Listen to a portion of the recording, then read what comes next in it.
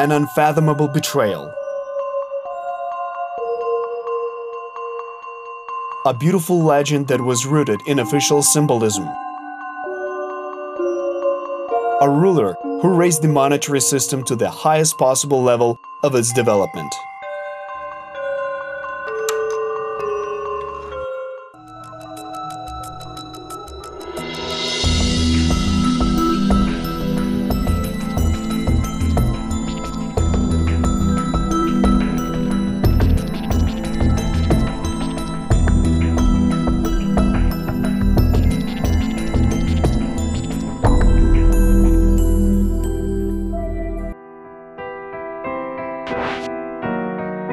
The Sumy Museum of Regional Ethnography. Today, this museum houses the largest collection of materials and documents on history, ethnography, nature and archaeology of the Sumy Oblast. 45,000 exhibits are located in one of the most beautiful buildings of the city, a monument of history and architecture of the 19th century. In the early years of its existence, the museum exhibited slightly more than 10,000 displays, half of which were artistic and were stored in 21 unheated rooms. But neither the severe working conditions, the Stalin repressions, the Nazi occupation nor robbery destroyed this renowned cultural learning and research institution. And today the funds of the local history museum contain valuable exhibits, both items nationalized by the Bolsheviks from aristocrats and the exhibits found by scientists under the ground. There are also random findings, such as these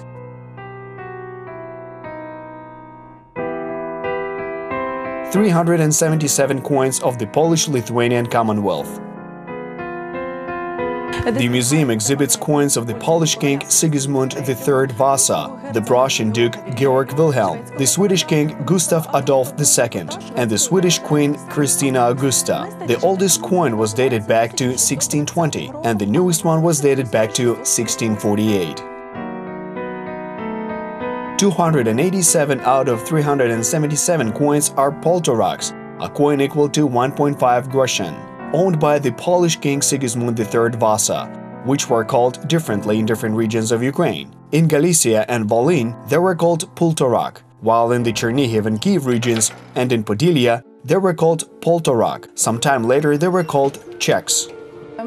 Almost 3/4 of the coins from the treasure of King Sigismund III Vasa include czechs, which were considered the most common coin at the time in the Polish-Lithuanian Commonwealth. On the opposite side of these coins, you can see a shield divided into two parts. The arms of Poland were depicted in two parts of the coin, and the arms of Lithuania were depicted in two other parts. Besides, the Vasa dynasty's emblem was depicted in the center of the shield, and on the reverse side was the year of coinage and the symbol of royal power, the orb. Moreover, there is an inscription which was made during the reign of the king, when the coin was minted.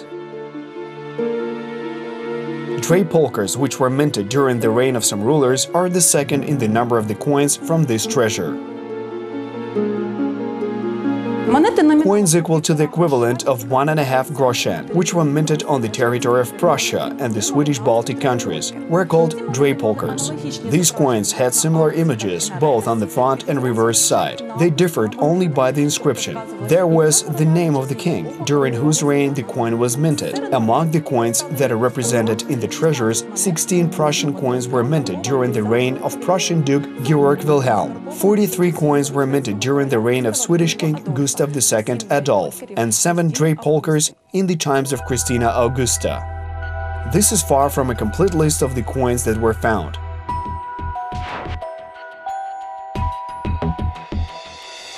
And everything happened during the construction work in Sumy in October 1975.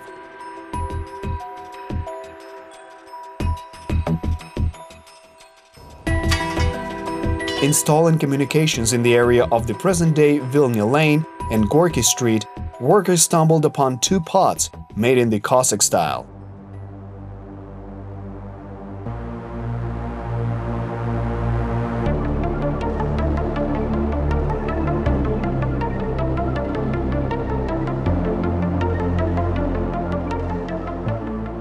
The researchers immediately arrived on the place of discovery and studied this unique treasure.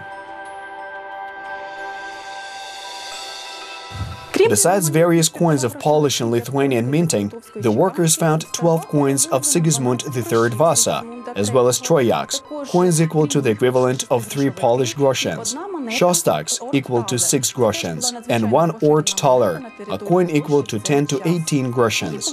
It was also a common coin in Poland at that time. It was found among the coins of the Second Polish Treasury.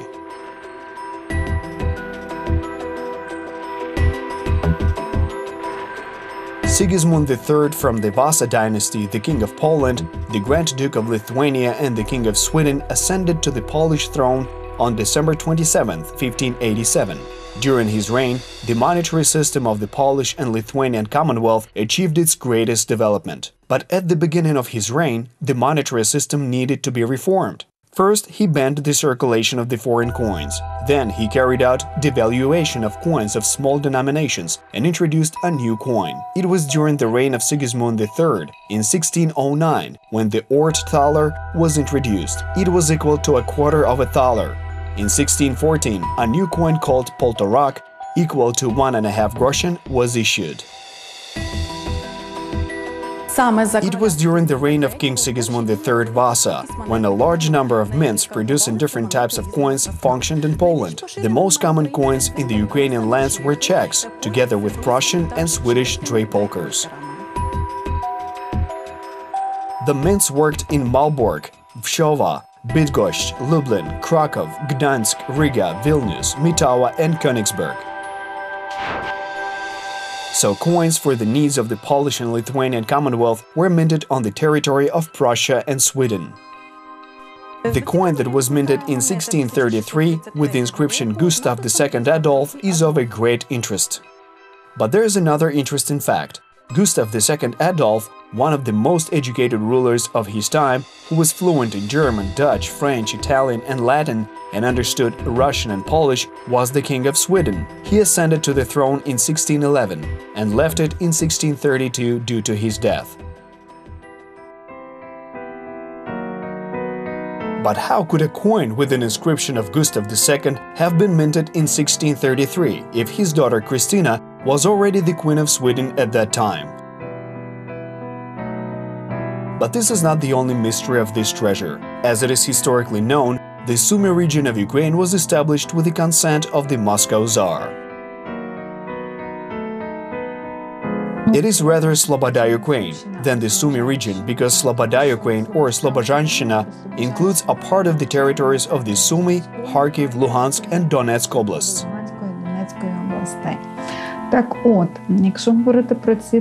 With regard to these territories, we can say that since the 17th century, these lands only started to be inhabited. Why? Because previously prosperous lands, in the period of Kievan Rus, were subjected to a huge invasion of the Mongol Tatars and fell into decay. І прийшли в занепад. Вже частково, коли тут почало заселення відбуватися, то воно відбувалося хвилями. The lands were settled in stages since the 1630s. For example, the Sumy region and the city of Sumy appeared only in 1655. This is the second wave of settlement that we can even call colonization. The population resettled in groups, forming so-called slobodas, settlements whose inhabitants were exempted from feudal duties and served the state. That is, they were people of the sovereign. According to historians, Sumy was established in 1655. But there are other versions.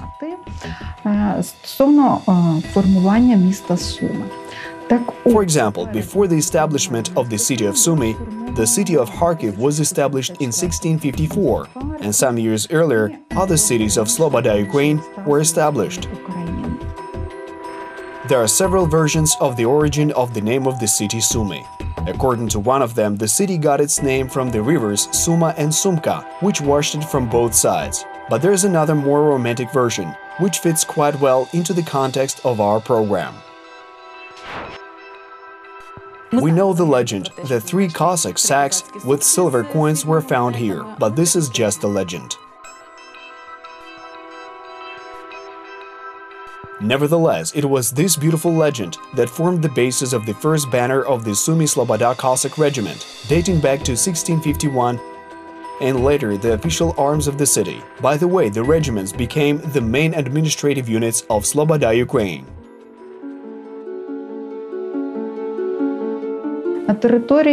There were several regiments on the territory of Sloboda Ukraine. One of them was the Охтирка regiment. Most often its colonels were those who managed the process of the resettlement of people in these areas. In particular, the colonels' posts could be even inherited, as they were elected, but this had to be approved by the Moscow Tsar. The first Sumy colonel was Gerasim Kondratiev, and he was the first Ossadchi, or settler. An Ossadchi was an individual who led a certain group of people to a given territory and founded a settlement there. Speaking about trade and economic relations, I must say that the inhabitants of Slobozhanщina were well oriented towards Muscovy. There were specific trade routes there, and in particular, they were oriented towards trading with Moscow merchants. As we see both politically and economically, the residents of Sloboda Ukraine, including Sumy, were focused on Moscow. Moreover, they depended on it. According to Kharkiv ethnographer and researcher of the history of Sloboda Ukraine, Andrei Paramonov, they depended on Russia so much that Sloboda Cossack regiments even took part in the destruction of the Zaporizhian siege 3 times. But how did the treasure of Polish, Prussian and Swedish coins appear on the territory of Sumy? And we must admit that that was not a small piece of treasure.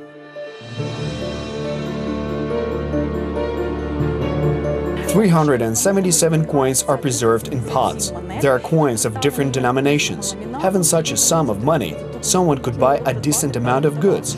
After all, the Czech coin was equal to 1/24th of a thaler. For example, there is information that a book cost about $20 at that time.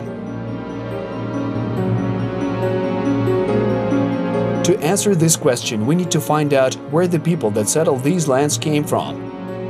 But this is a topic for the next program. Stay tuned.